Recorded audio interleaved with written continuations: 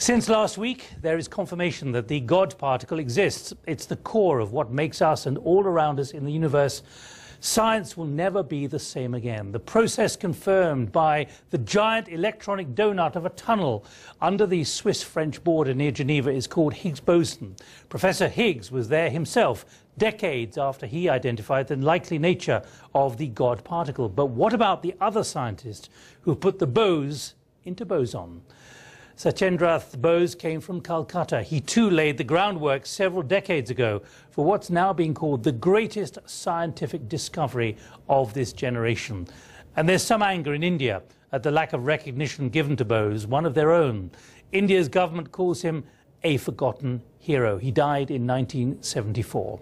Well, let's go live now on the Hub to Washington and to Satyendra Nath Bose's grandson, Falguni Sarkar. Thank you very much indeed. Great to see you here on the Hub. Let me ask you, because you have written a lot about him, about the man you remember, and particularly the importance of science and what he envisioned and achieved.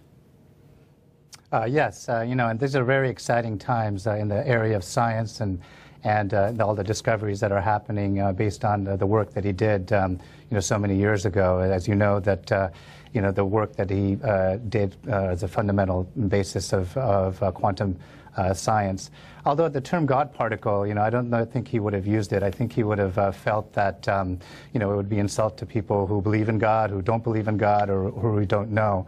And it probably has more to do with, the use of the term probably has more to do with, our continued need or search for meaning in this hyper-technological age, and whether, the answer lies in science or religion or whatnot. And my sense is probably a little bit of both. But in terms of the kind of implications of the work and the work building on Professor Higgs, these are very exciting times, yes. You have written fond accounts of your grandfather, particularly his relationship and the importance of the work he did with Einstein. What was that? Well, basically, Bose, lived in South Asia. He grew up in Calcutta. He was working in Dhaka, what is now Bangladesh at that time.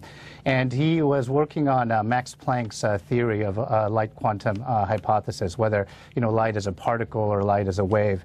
And he found some inconsistencies in the mathematics of Planck's theory. And it was basically an ad hoc theory that led to, Planck's constant, things that, people learn in basic physics. So he wrote a paper developing a new type of statistical method that could count particles, if you will. And then he sent that paper to Einstein. And Einstein was so impressed by it that he had immediately translated himself into German and published it. And then he extended that work, which eventually became known as Bose-Einstein Statistics, which is one of the fundamental rules of modern physics. There's been a lot of discoveries and a lot of work based around that. Most recently, before the Higgs boson, around the Bose-Einstein condensation earlier this decade. So basically, it's a fundamental part of our understanding of the world. Let me finally ask you about what he's remembered for, but also how he is recognized for it. I was talking an hour ago here on the Hub to Dr. Vinod Chauhan, who works at CERN today. He's Indian, and he thought that very specifically he should be awarded, or should have been awarded, a Nobel Prize. Quickly, if you can. Do you believe that should have happened? Well, whether it should have happened or not is hard to say, although the rules of the committee now limit the possibility of awarding it posthumously. But, I do appreciate the sentiment.